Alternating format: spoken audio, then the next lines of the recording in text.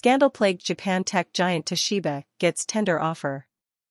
Tokyo, AP, scandal-embattled Japanese electronics and technology manufacturer Toshiba has accepted a 2 trillion yen $15 billion tender offer from Japan Industrial Partners, a buyout fund made up of the nation's major banks and companies. If the proposal succeeds, it will be a major step in Toshiba's years-long turnaround effort, allowing it to go private and delist from the Tokyo Stock Exchange. But overseas activist investors own a significant part of Toshiba's shares, and it's unclear if they will be happy with the latest bid. Tokyo-based Toshiba Corporation announced its board accepted the bid at 4,620 yen, $36, a share late Thursday.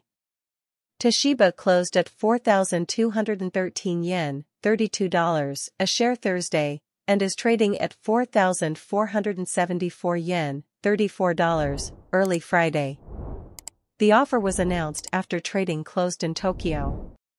The move comes while the world's financial sector is in turmoil over the ripple effects from the recent collapse of banks in the US. The critical point is that the latest offer, if successful, will keep Toshiba's business Japanese in an alliance with Japanese partners. Japan Industrial Partners, set up in 2002 to restructure Japanese companies, lists big names among where it has invested, such as Sony, Hitachi, Olympus, and NEC.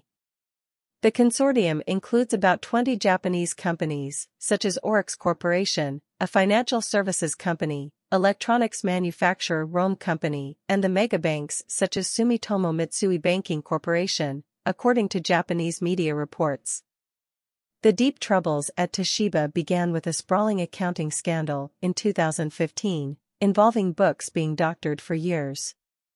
That added to its woes related to its nuclear energy business. Its U.S. nuclear arm Westinghouse filed for bankruptcy in 2017, after years of deep losses as safety costs soared. Toshiba is also involved in the decommissioning effort at the Fukushima nuclear plant heavily damaged by an earthquake and tsunami in March 2011.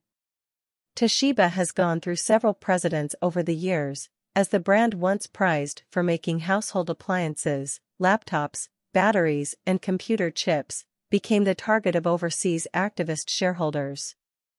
The latest proposal still needs to go through regulatory reviews in several countries, including the US, Vietnam, Germany, and Morocco. The process is expected to take several months. Toshiba has been trying to go private in recent years. Proposals to split Toshiba into 3, and then 2, companies were rejected by shareholders. Delisting will allow Toshiba to leave behind the activist investors. Toshiba had its humble beginnings in a telegraph equipment factory in 1875. The brand had been synonymous with the power of modern Japan's manufacturing sector. It has sold parts of its operations, including its flash memory business, now known as Kioxia, although Toshiba remains a stakeholder in Kioxia. Whether Toshiba can get back on a solid growth track remains uncertain. Last month, Toshiba lowered its profit forecast for the fiscal year through March to 130 billion yen, $1 billion, down from an earlier projection for a 190 billion yen, $1.5 billion, profit.